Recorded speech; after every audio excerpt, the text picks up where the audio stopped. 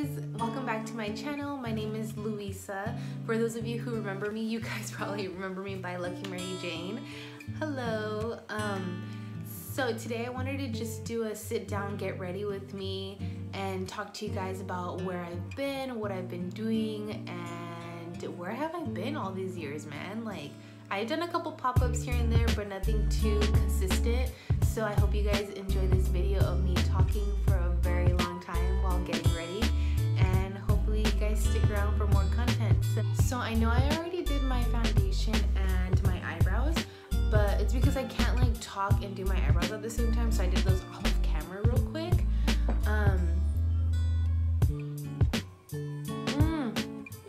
I am still obsessed with coffee. For those of you who know my addiction from past videos, the past couple of years, I started YouTube, I think when I want to say I was fresh out of high school, so in between 18 and 21 I started YouTube. I need to check for sure when I started, but it was like around that time.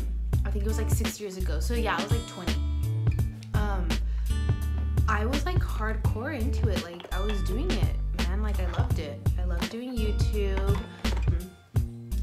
It's been so long since I've done like a consistent like video. I think I've done a couple pop-ups, like welcome back type videos, and I end up putting them on private because like I don't stay consistent with my YouTube. I don't consider my little pop-up thrift videos like me coming back because like I said, they're not consistent. So I told myself, like, of course, like I love YouTube and I love doing it. It's so fun, and I just personally love it. I love doing it, and I told myself, like, if I'm gonna do YouTube again, like, which eventually I want to in the future, and this year that was one of my goals, to start it up again. So I told myself I'm gonna be consistent with it. Like, it's not gonna be like one video a year, you know? Because I think last year I put out, no, it wasn't even last year, I think it was the year before that, I put out 2 videos, and they were like thrift videos, and they were cool, and I was super excited and happy, but then I'm like, I stopped. So I'm officially gonna start doing YouTube again. I'm hoping to be posting at least once a week, twice at most, but I think I'm gonna stick to once a week just so I can get into the rhythm of doing YouTube again. Where have I been? So the last time you guys like officially saw me consistently, I had pink hair. I think I was fresh out of high school, and I was going to college. I was thrifting a lot. I was living with my parents, or my mom, I should say, my grandma.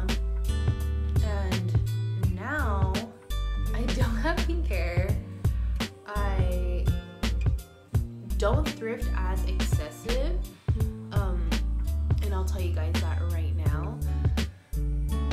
And I don't live with my mom, and I don't have pink hair. Did I already say that? So now I'm 26 years old. I'm an old fart. I feel like after you turn 20, like after 25, like it just goes by so fast, and then next thing you know, you're gonna be 30. So I'm almost 30 years old. 4 more years. Like, it doesn't seem like a long time from now, but it's gonna come when I least expect it. It's gonna be like, boom, bitch, you're 30. But yeah, I'm 26 years old now. I'm married. I'm happily married. I could not ask for a better partner. You guys probably know Juan Carlos from past thrift videos. He's been in them a couple times, and he loves being on camera, even though he says he doesn't like it. He loves it. I know he does. So we got married a year and a half ago. It's almost gonna be 2 years that we've been married. We've been together for 2 years. We actually got married on our 1-year anniversary, which was like the best thing ever. Shortly after, I had a baby, so I do have a 9-month-old baby. It's a girl, obviously, and she is literally the best baby I could ever fun. She's so funny. She has the cutest personality, and she's an overall good baby. Like, she's not a crybaby. She's so chill. She's been chill since the minute she was born. She's just like an awesome child. I am so blessed to have my family. So yeah, and I ended up not finishing school for mortuary. I was supposed to transfer out to, I think it was LA, Cypress College, and I mentally put myself in that position, like, am I gonna be happy out there? Is this what I really want to do for a living? All these things went through my mind, and I just stopped going to school. I think I took like a good year break, and I started going to school for hair. So I am officially a hairstylist. I've been officially licensed for I've been licensed for 2.5 years now. I assisted for a year and a half, which, if you guys don't know what that means, I was just another hairstylist assistant. She's been in the industry for I think like 16 years or something like that. I loved being an assistant. If you guys are going to school to be a hairstylist, I would 100% recommend being an assistant the minute you get out of school, because you learn so much from someone who's been in the industry for so many years, and they might not be up to speed with like a lot of newer trends like balayage and stuff like that, but they teach you how to color and do all these things, techniques that they don't show you in school. So I feel like that really helps you out, because I feel like beauty school in general, the one I went to, only shows you and tells you what to do to pass state board, as to where like being an assistant teaches you how to be a hairstylist, like physically showing you how to be a hairstylist. And in beauty school, like I said, like you just get taught how to like pass state board and the regulations and safety procedures and all that good stuff, which is awesome. Yeah, you need to know those things too, and I would recommend you not to forget those things either. But definitely assist when you get out of school, guys. It's the best thing ever. Let's see. So I'm married, I have a baby, I have my career. During beauty school, I actually got a job at the beauty supply store, which I've been there for 3.5 years. I actually just put in my notice, and my last day I think was last week. I didn't even get to show up on my last day of work because of this whole quarantine thing going on. So yeah, I learned so much there, and I love education, obviously, for hair. So I got the opportunity to be a beauty guru within the company, which were actually incorporated by L'Oreal, which is pretty awesome. That was honestly one of the best times ever. I learned so much. Like, I can't even complain. I would take free classes. I would get cool product all the time for me to try out. So I did that for 3.5 years, and like I said, I absolutely loved it. And I told myself it was time for me to move on, because as much as I loved being there and I loved the environment that I was working in, it just wasn't something that I wanted to be comfortable in doing. I wanted to grow as a hairstylist. I wanted to do more with my life. And I wanted to put, like, I think it sounds stupid to some people, but to me, like, I felt like I wanted to commit to YouTube. Like, I wanted to commit to YouTube. I wanted to commit to selling my clothes, and do future projects, which I don't want to mention right now. But I wanted all these things. Like, I wasn't ready to just settle down and like just be at a job, like, I love doing hair, so I like that gives me the opportunity to like do that anywhere. And sorry, my face looks so freaking white. I hate this stupid foundation. It makes me so mad. I promise I won't look that white after, because I bronzed the crap out of my face. What's it called? If you guys know of any good foundation, I think I'm honestly just gonna go back to my L'Oreal one. I've been using that one since high school, the Infallible. But then what's it called? Ulta came out with the Revolution makeup, which I absolutely love because it's all vegan. say it's all vegan, but I know the foundation is vegan for sure. And I loved it. Like, I love the consistency, I like the coverage, whatever. But I can never find a perfect shade. So I had this shade, the 10.5, and it was like too dark for me. So then I got a 9, like a shade lighter, and now I feel like it's too light. So then I mixed them both, and they're just like I feel like a lot of foundations are pink undertones, and I'm a yellow undertone, so I can never find like the perfect foundation. So if you guys know of any good foundation, comment that below, please, because then I won't have to bronze my face as much to look darker. So yeah, like I said, I wanted to commit to YouTube, so I want to do this like legit. And what's it called? I think last year, okay, so when I first moved in with my husband, I kid you not, I would go thrift store shopping like 3 to 4 times a week. It was so bad. But at the time, like, we were like, I feel like we were so young. Like, we had it so easy. Like, my husband and I both worked like decent jobs. Like, we both have decent jobs, and we live in a three bedroom house, and like, we didn't have anything else to spend our money on. Like, we were like either going to the thrift stores or like buying alcohol, to be honest. Like, we went through like our wine phase, so yeah, that was pretty cool. And like I said, we didn't have anything to worry about, so it was like, other than like, you know, we had to pay rent, which we've always been really responsible with that. And so I would literally go to the thrift store like 3 to 4 times a week. And then once we had the baby, I felt like we needed obviously more room, even though we had like rooms obviously in our house. Like, I needed room. I feel like my closet was like suffocating me. Sorry, I need to put blush on. I felt like my closet was like suffocating me, and like, not even like in a bad way, but I felt like I had a lot of clothes that I just didn't wear anymore. So I think the baby was born in July. I think right after the baby was born, I like started like taking clothes out of my closet. So I started decluttering and doing all that good stuff, and I loved it. Like, I loved decluttering. I took out a lot of clothes, and it just sat there for like 6 months until like I actually started selling my clothes.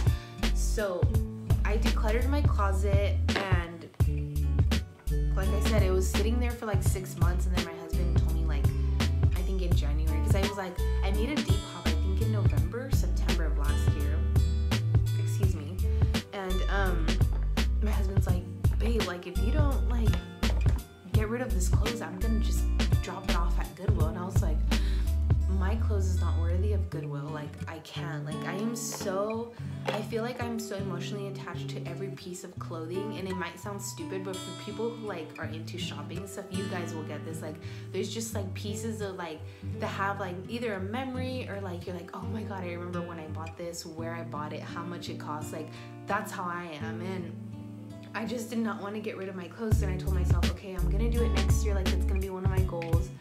So then January came around, and boom, started selling my clothes on Depop.